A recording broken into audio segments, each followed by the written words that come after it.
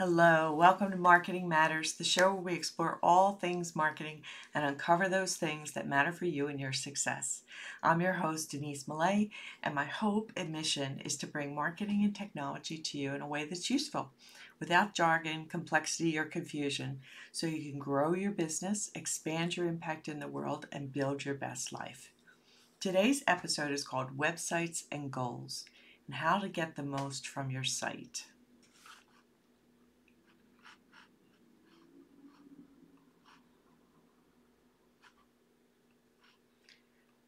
But first, I'd like to share a quote with you from Lawrence J. Peter. If you don't know where you're going, you will probably end up somewhere else. Now, Mr. Peter is a PhD educator, psychologist, writer. He's the author of the Peter Principle in Management, which kind of states that everybody ascends up the hierarchy and up the level, and they keep doing jobs until they are so good they have to go forward, until they get to a job where they can't perform well because it's beyond them. And it was just a groundbreaking piece. But what's really important is that it's planning ahead to know where you're going that is going to help you get there and get where you really want to go, as opposed to just hoping that you get there or just following the leader, I guess is what we're trying to say here. So let's move on. So today we're discussing setting up business goals, but do we know what that means? A business goal is an endpoint, an accomplishment, or a target an organization wants to achieve in the short term or long term. Business goals are an essential part of setting up priorities and getting your company ready for success, right, over a certain period of time. By taking a step back and looking at what it is that you're trying to achieve and setting out to achieve it, you have a much better chance of making progress than if you just kind of keep one foot in front of the other and just keep moving from the next to the next. Having a plan actually helps you achieve what you want to do and what you set out to do. So it helps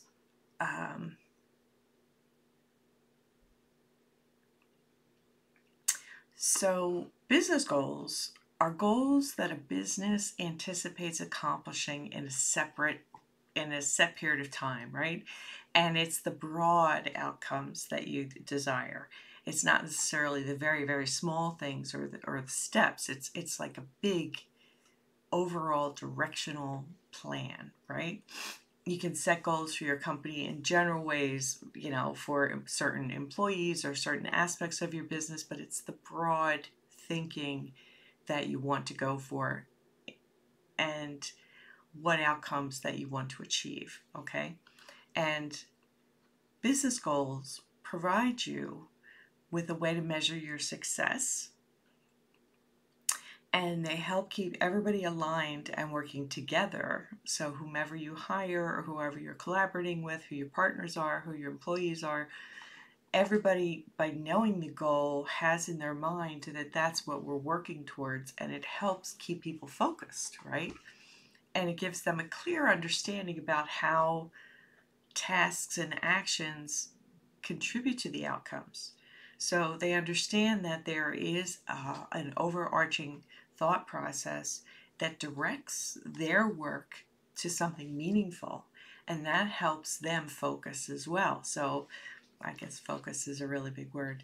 And then you want to just make sure your company as an entrepreneur or larger, is heading in the right direction.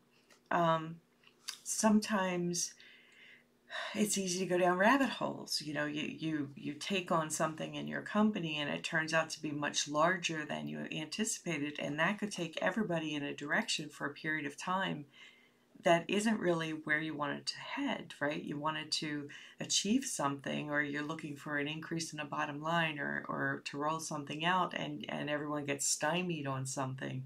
And then it's very easy to get misdirected into something else that is dependent upon this, dependent upon that, as opposed to keeping everyone focused on one thing and dealing with a target. If something goes awry, it's easier if you've planned ahead and you keep everyone focused. So they're very important. Goals are very, very important to set in life and in business.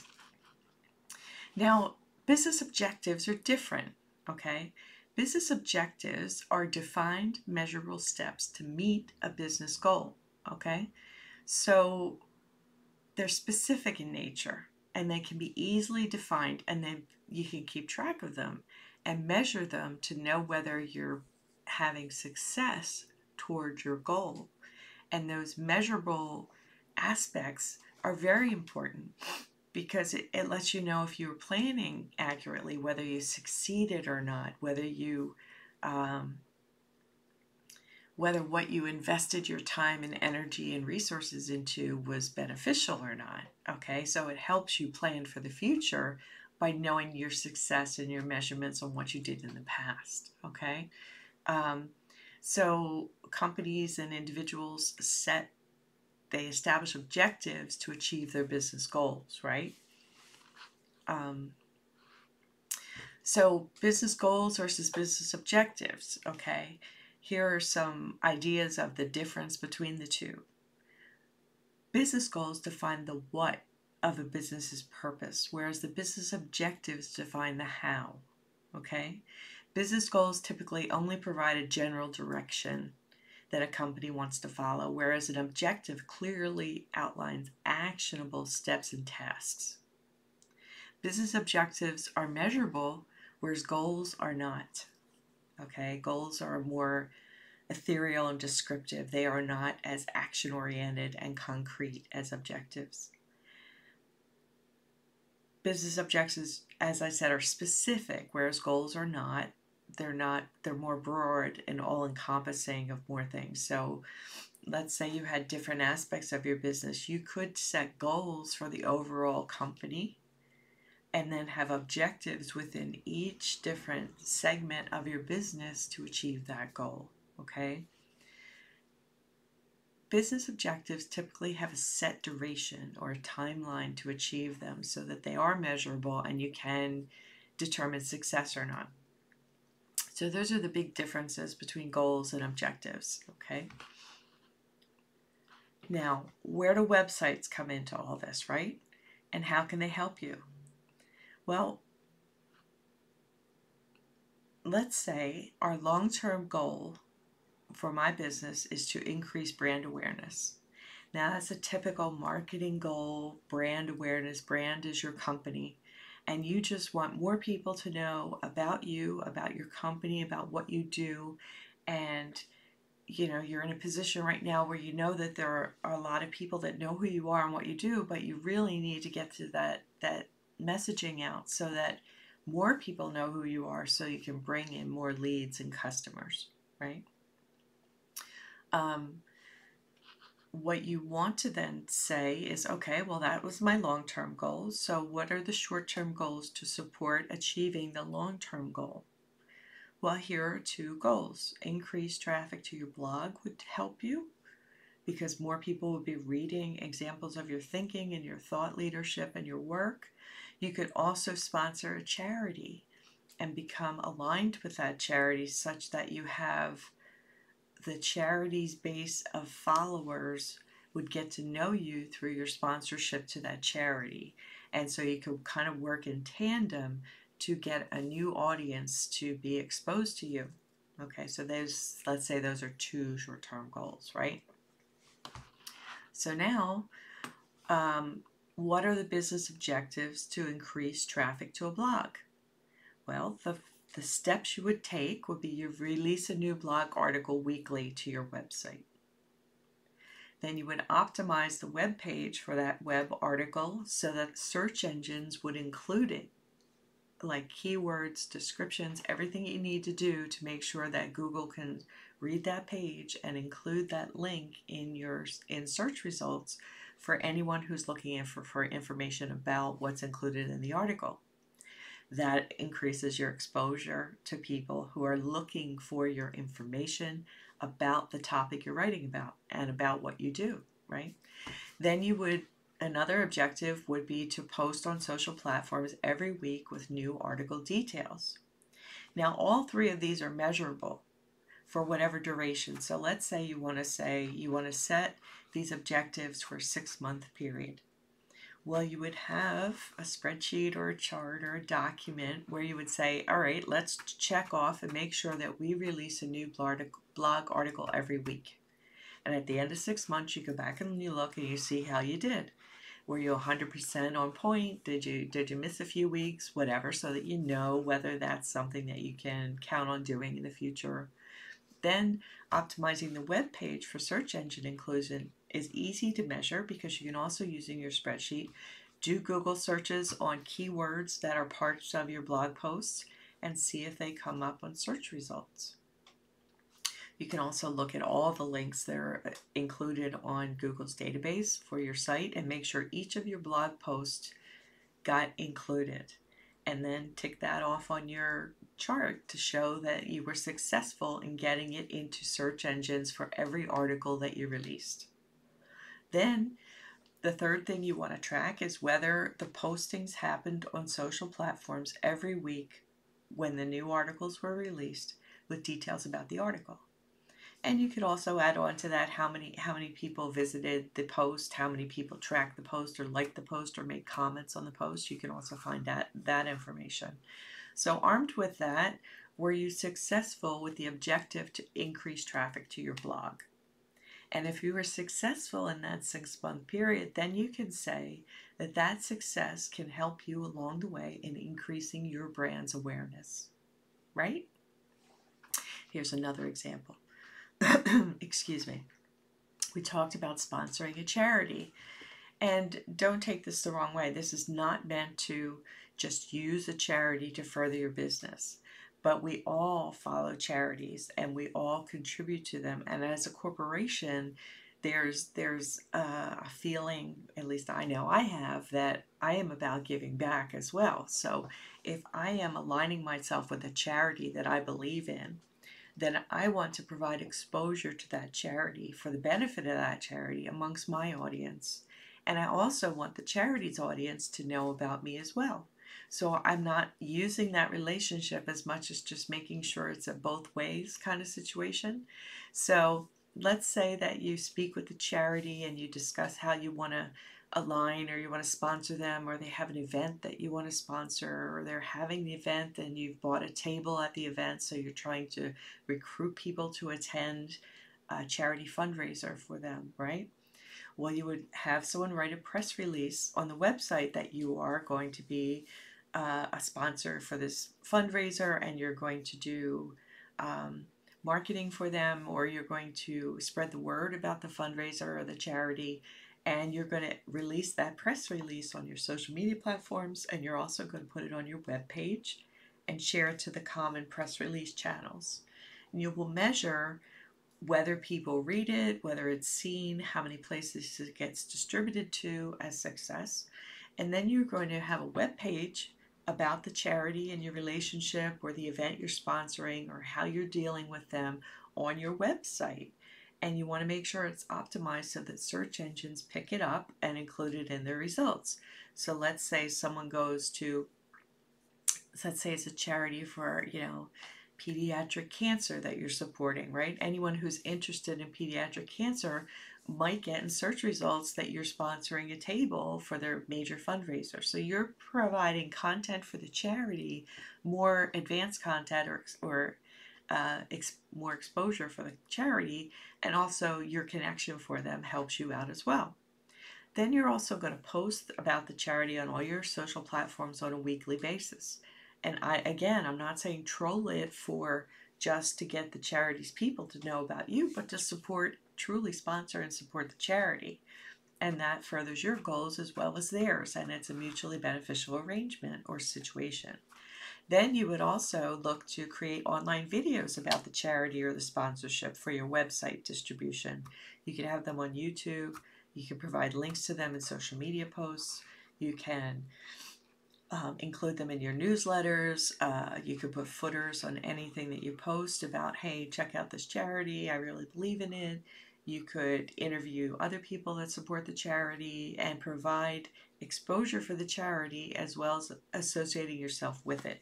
And that is a good way to broaden your base, increase your awareness for your company and your brand while supporting something that you believe in. And as I said before, on the previous increasing your blog awareness, the same things for the charity. You would make sure you post regularly, you would make sure you created the videos, and then everything that were your objectives, your tasks, you would have a spreadsheet or a document where you would track them for whatever period of time, say it's 6 months. Did we succeed in doing what we said we were going to set out to do? And then you can measure on your websites how many visits came to the web pages about the charity.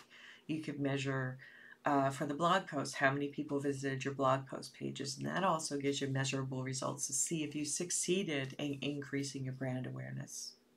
I hope that makes it clear about how your website can support what it is you're trying to do in a more meaningful, deliberate way. A lot of people talk about websites and they spend a lot of time telling you how wonderful their site is and do this and do that. And what I want to get to with you is let's get down to brass tacks. Let's talk about the real things we want to achieve. Okay? Let's get to the real thing that's going to affect your business and what it is you're trying to do currently. And from there, take the time to plan it out, the steps that are going to help you achieve it. Now, you could call this strategic planning, you can call this marketing planning, whatever term nomenclature works for you. Your website is an integral part of the success of those campaigns and those activities and those goals and those steps.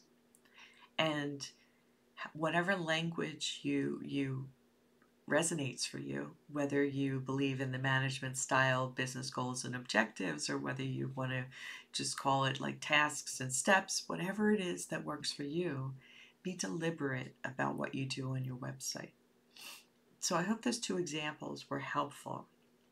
I want to also tell you that everything that you do for your website should have an objective or a goal attached to it. Not an objective, a goal. Whether it's a long-term goal or a short-term goal, it doesn't matter. It should be a part of a whole of a planning process that you do. And it should change regularly. You should look at it and revise it ongoing. Your website should not be a static thing that never changes. It should evolve with you and your business, okay? So for example, let's say you're just starting out and you really need more people on your email list so you can start telling people what you do more and presenting your offers to more people so that you can make more sales, right? So lead generation so that you can increase your income and your revenue. Okay, your website isn't just pages with information about you. It should be a map. It should be a process of something that's going to start in one place and build upon it and build upon it and build upon it and lead somebody to your goal. So let's say your goal is to increase income and revenue.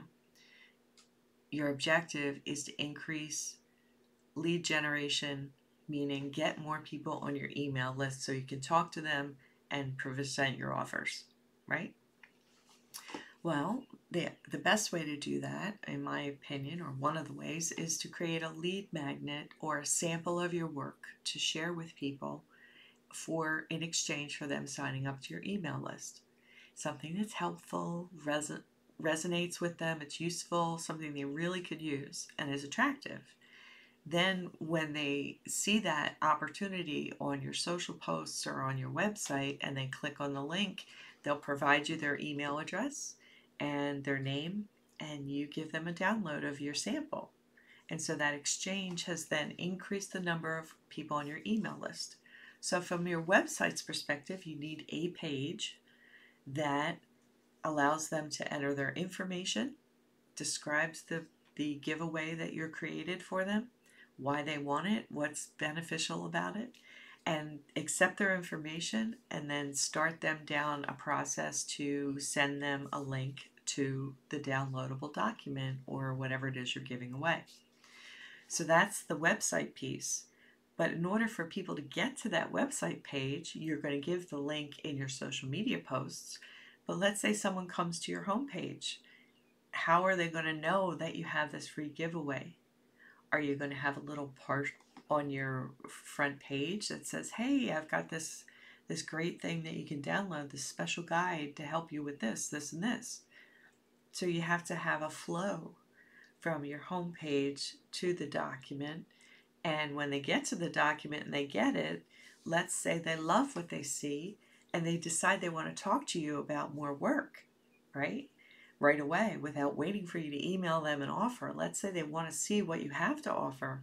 Well, your website has to be prepared to answer that question that could arise from them getting your free sample. So you have to have a page that tells them how they can work with you, or what your services are, or what courses or programs you offer.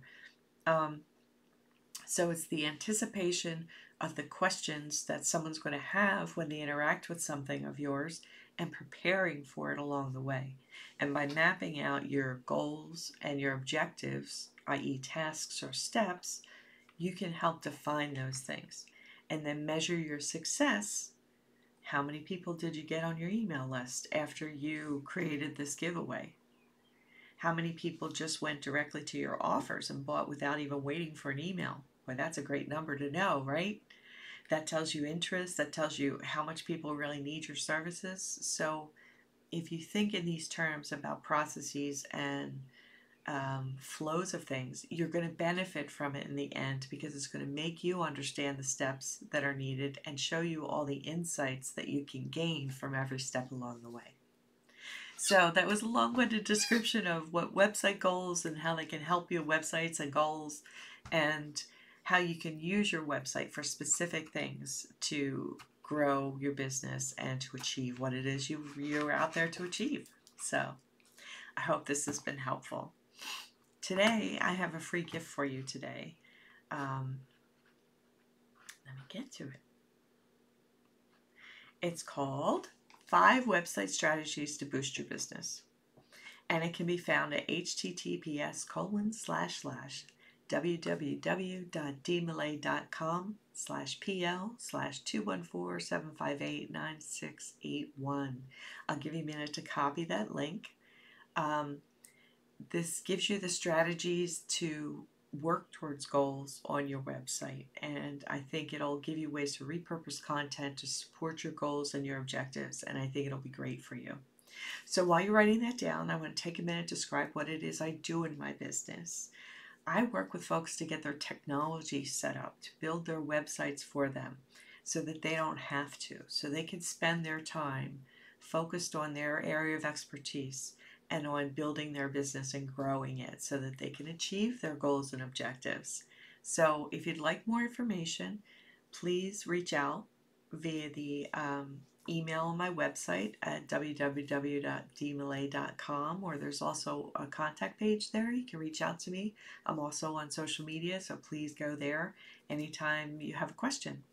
But I really like to help people get these things done, get them off their to-do list so that they can get the benefit of using today's technology to support them and grow and scale their businesses.